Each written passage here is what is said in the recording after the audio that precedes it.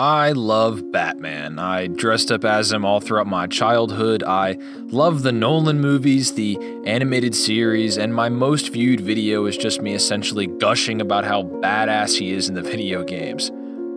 I as well loved Matt Reeves and Robert Pattinson's take on the character. To see aspects of the comics such as the opening Miller-esque dialogue from Bruce that sounded as if pulled straight from the pages of Batman Year One, the nature of Bruce's parentage and his relationship with Alfred borrowed from Batman Earth One, the gritty, rain-soaked version of Gotham that's so dark and oppressive that it feels more like an alien planet rather than Chicago or New York, a twisted and corrupt madhouse that could plausibly churn out insane supercriminal after supercriminal.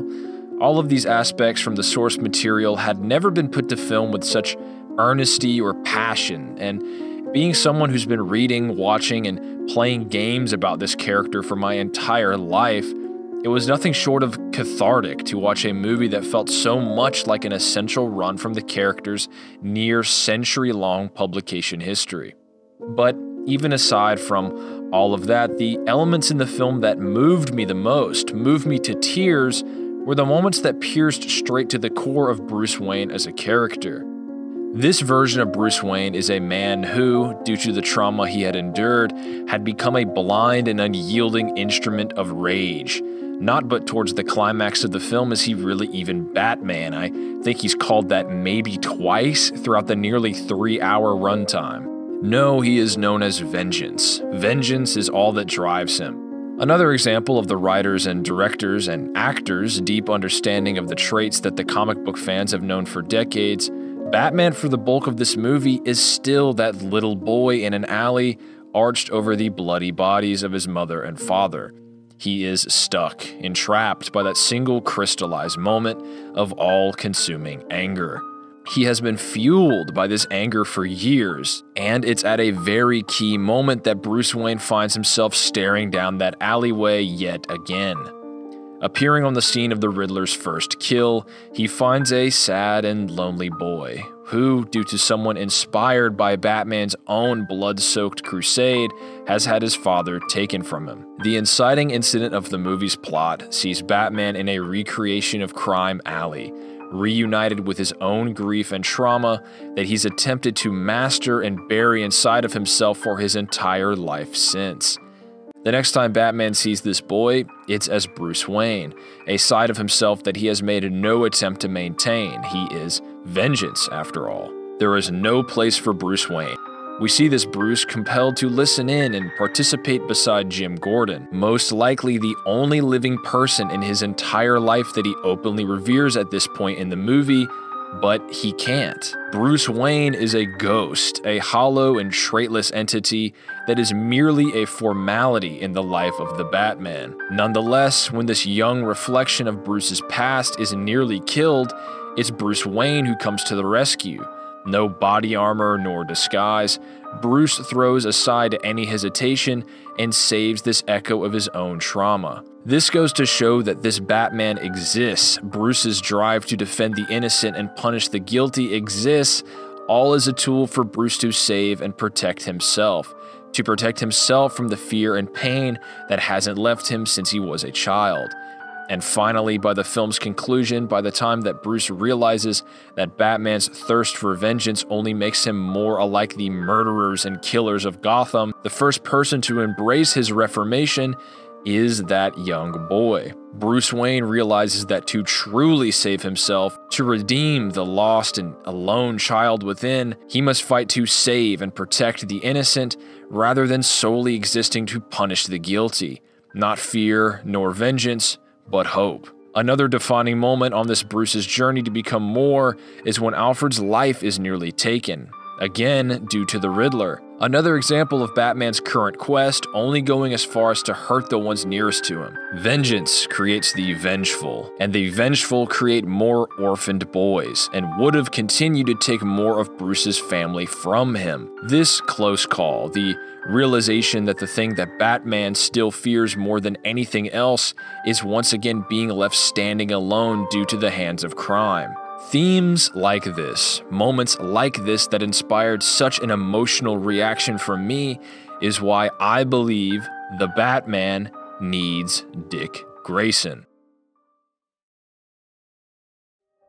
Dick Grayson, as many have pointed out, may be Batman's greatest success, and I believe that if his story were to be integrated and adapted into this version of the Batman mythos, it would be an invaluable story to be added to the annals of comic book film history. Bruce seeing a reflection of his own grief, having someone who can at the same time know Bruce Wayne as well as Batman, someone who Batman would have a constant fear of losing, and thus fostering someone who decides to use their loss and turn it into a tool of hope.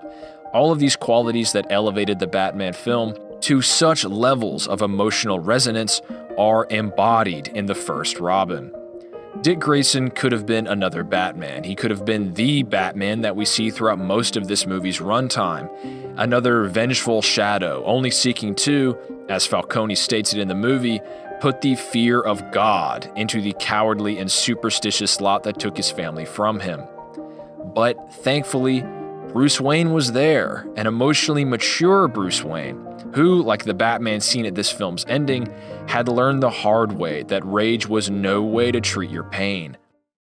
Through teaching this similar soul as well touched by the pain of loss, he was able to prevent Grayson from wasting the same years he spent blindly expressing his obsession and anger on the criminal element. Dick Grayson shares the absolute and defining trait that sits at the core of Bruce Wayne himself. He wants vengeance on the criminal who murdered his parents. The Batman keeps the nature of the Wayne's deaths ambiguous. This version of Bruce Wayne will likely never know who did it, who set him down this path. But to see this interpretation specifically come once again face to face with a mirror image of his own youth, and to give him what he was never able to achieve himself, closure, to aid the young boy in bringing the men who murdered his parents to justice, would be a perfect extension of the themes presented in The Batman. I feel this way as well about introducing someone who knows the ins and outs of Bruce Wayne, someone who knows the man behind the mask, a person who shares in that grief and that experience of staring into the abyss and having it stare back. It would be a relief to this Bruce to have someone who understands exactly what drives him, someone who he doesn't have to hide from or have his split persona separate their camaraderie such as it does with Jim Gordon. Having a Robin added to the fray would as well provide this Batman with ample amounts of tension. Dick Grayson was someone who was just as motivated to seek justice as was Bruce Wayne. Bruce couldn't stop him if he tried. Batman's only choice was to train him, give him the tools to succeed. But in spite of that, there have been many close calls throughout Dick Grayson's career as Robin. He nearly died at the hands of Two-Face as well as the Joker, with the latter event being what initially drove Bruce to bench Grayson from the superhero game entirely in the original version of that story.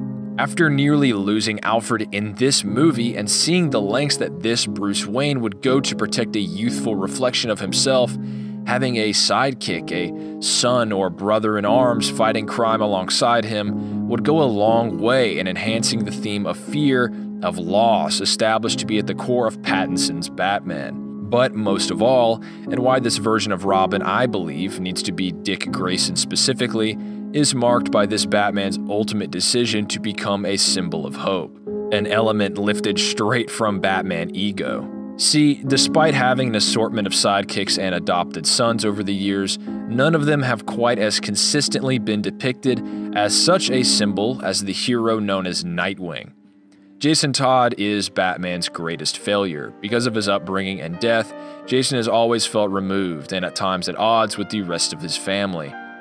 Tim Drake has seen what he might grow to become in the future if he were to follow in Bruce's image, a gun-toting killer taking out each and every member of his rogues gallery.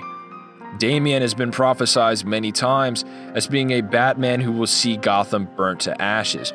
All of these characters have sort of a dark portent or nature hanging over their heads that isn't really associated with Nightwing, at least in the main continuity. And that isn't to say that none of the other Robins or proteges of Batman can't and haven't as well inspired hope, but Batman himself has noted that Nightwing is a clearer version of what Batman was always meant to be, which sets Grayson apart from each and every one of his other proteges. And when applied to this version of the character, Grayson can become that ultimate symbol of hope, someone who, thanks to Batman, would never become as gripped by the call to revenge as he was. Someone who, thanks to Bruce's efforts, could truly move past that identical trauma. Because of the lessons learned and passed on through Bruce's own failings, Grayson could build real relationships. He would have a particular understanding of people and their emotions that the closed off and reserved Bruce Wayne could never have. It's the goal of any past generation to use what they had learned through their own mistakes, passing on the best parts of themselves, while at the same time preventing their own woes to be repeated into the future. If that isn't a powerful message of Batman being able to create hope out of pain, a hero, a clearer version of himself in Nightwing, then I don't know what is. And not only that, but considering the fact that when coupled with the film's box office earnings, as well as multiple HBO Max shows already in development, it's highly likely that we have a franchise on our hands. And looking to the most successful comic book franchise to date, the MCU, despite its faults, we've all seen the power of watching our heroes grow and evolve as real time passes. And while comic book characters always find their way back to their status quo, one who has perhaps managed to evolve the most over the longest period of time is Dick Grayson. Appearing in comics only 1 year after Batman himself, Richard has been around for nearly 100 years. In that time, he's gone from Batman's ward to leader of the Teen Titans to Nightwing to a member of the Justice League at various points, and even becoming Batman himself multiple times. He's had many relationships, a couple of close calls to marriage, and he's become a millionaire. He's been a cop, he's lived in Gotham, Bloodhaven, New York, and again, he may be the highest profile comic character to actually change consistently. The potential to have even a measure of this growth depicted on screen is something I think anyone can get behind. Both Robert Pattinson, as well as the Batman director and co-writer Matt Reeves, have actually said that they do believe they should try to bring a comic-accurate 13-year-old Robin into their universe, with Pattinson specifically citing Death in the Family. And while that is a great and seminal story and would add a ton of depth to this version of the Batman universe, I think much more would be lost than gained if those involved decided to skip over Grayson's career as the Boy Wonder, or for some reason kill him off like Zack Snyder did, for reasons that I hopefully convinced you throughout this video.